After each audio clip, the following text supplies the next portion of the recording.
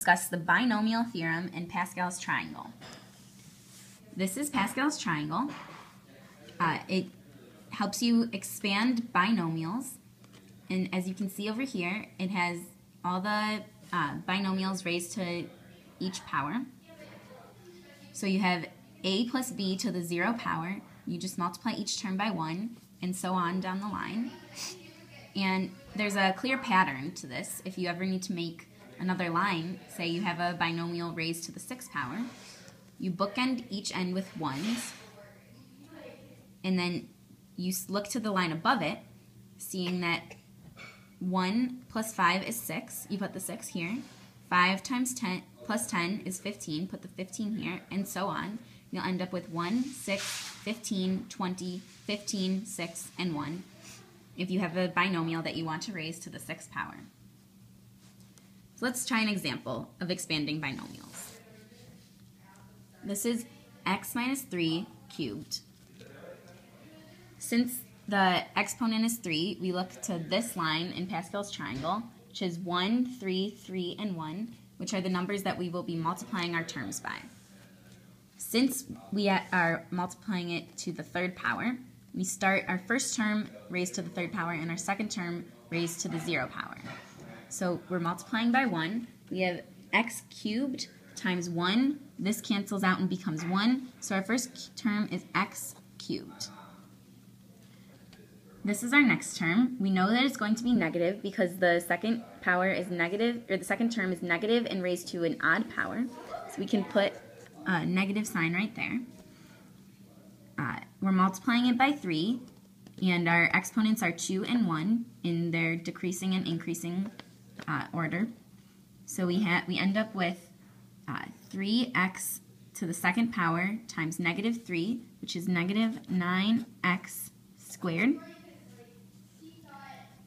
Our next term, also multiplied by 3, so we have 3x times negative 3 to the 2nd power, so that's negative 9, or positive 9, which will make it plus 27x.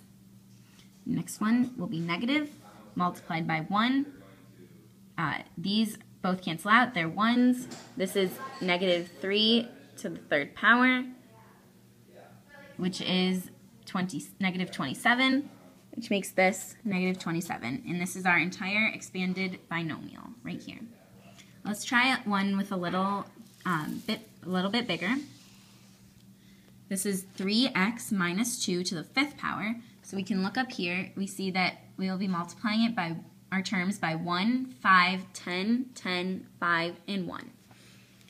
So we have to start our first terms at 5 and 0 powers because our exponent is 5. So we'll be decreasing from 5 and increasing from 0 as we go on. So our first term is 3x to the 5th power, which is 243x to the 5th power. Both of these are 1s, they cancel out. So we start with 243x to the 5th. This will be, our next term will be negative. And it is 3x to the 4th power times 5 times negative 2, which becomes 810x to the 4th power. Our next one is positive. It's 3x cubed times 10, which is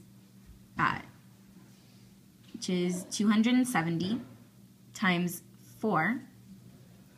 So that makes it 1080, I'm sorry, x cubed. We have our next term multiplied by 10, 3x squared times 10, which is 90, times negative 2 to the 3rd power, which is negative 8. Oh, this is going to be a negative. It gives us 720x squared. We have 5 times 3x to the 1st power times negative 2 to the 4th power, which gives us positive 240x. And our final terms are 3x to the 0 power times 1. Those are both 1s, they cancel out. Negative 2 to the 5th power is negative 32. We don't have to change it because it's multiplied by 2 1s. Negative 32. And this is your final expanded binomial.